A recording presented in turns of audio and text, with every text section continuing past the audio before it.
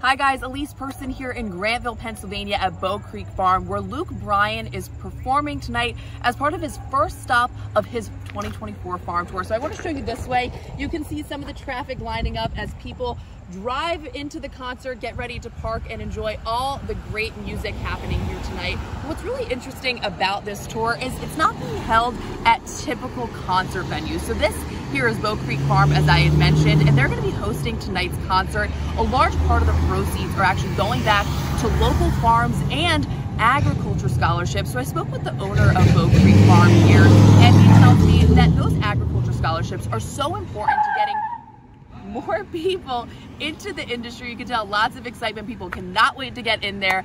But you know, Luke Bryan, he's going to be kicking off around 6 o'clock tonight. Tons of exciting things. But for now, Elise Person for CBS 21 News in Grantville, Pennsylvania.